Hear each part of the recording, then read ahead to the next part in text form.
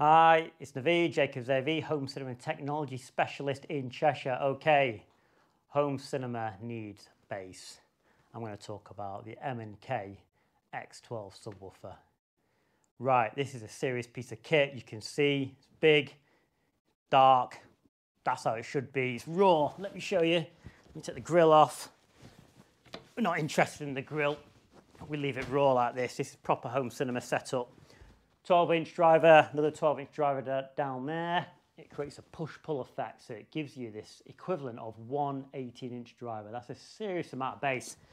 What that gives is, it goes down to 20 hertz. Now that is serious. We've got 400 watts RMS of power.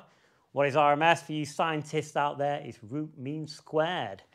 Inputs on the back, we have XLR in, pass-through out, RCA in, RCA out.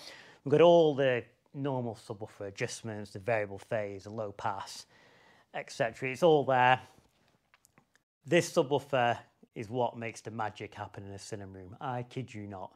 So what we do is, we've not got one of these in a cinema room, not two, we've got four. Two in the left corner, two in the right corner, because we create what's called the boundary woofer effect. That works really well. We've got Lingdorf electronics, which is all about the boundary woofer effect. We'll come on to that in another video. But for now, check out the M&K X12. Get yourself a couple of these X12s. Get in touch. We'll sort you out. We'll set you up. Until the next video, we'll catch you later. Bye.